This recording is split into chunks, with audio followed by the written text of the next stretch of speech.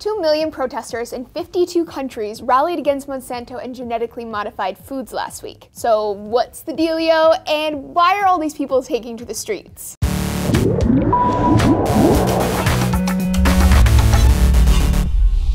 Hey everyone, you're watching D News, and I'm Laci Green.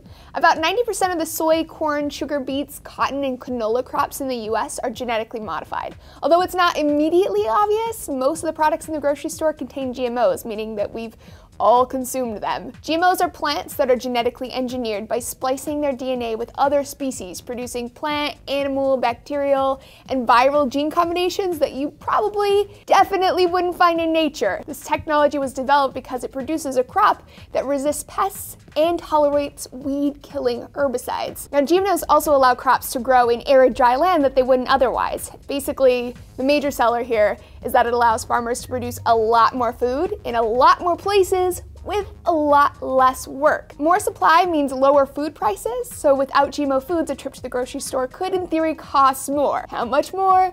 I don't know. Probably a lot though, because they're a huge chunk of the supply. Also relevant, by 2050, the global population will hit 9 billion.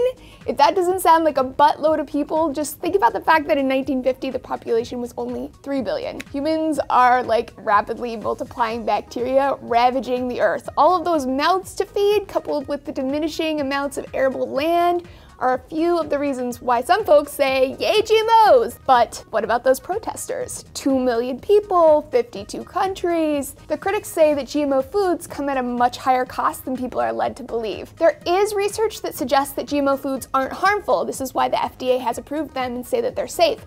But there's also research that suggests that GMO foods are harmful. There are hundreds of studies that suggest that GMO foods and the herbicides that are on them make people more likely to get sick. Scientists at MIT and Cambridge have found that this effect occurs gradually, slowly eroding cellular systems throughout the body and triggering some of the most common health problems in the Western world: gastrointestinal disorders, obesity, diabetes, heart disease, depression, Alzheimer's disease. Other studies have found that GMO corn contains dangerously high level of toxins and have linked GMOs with tumors and various types of cancer. I also find it a little fishy that all 41 of the studies funded by the biotech industry concluded in support of GMOs. Another concern of the critics is that GMO crops really can't be contained. Things like wind and water runoff are causing genetic trespassing into crops that aren't GMO. They're popping up in random places, and they've already contaminated up to 80% of organic crops in the Midwest. But there is talk of making another genetic modification that would make GMO offspring sterile. So this is merely the tip of the iceberg on GMO foods. If you're interested, I'd encourage you to do research of your own and see what you come up with. And let me know your thoughts down below. Are you pro-GMO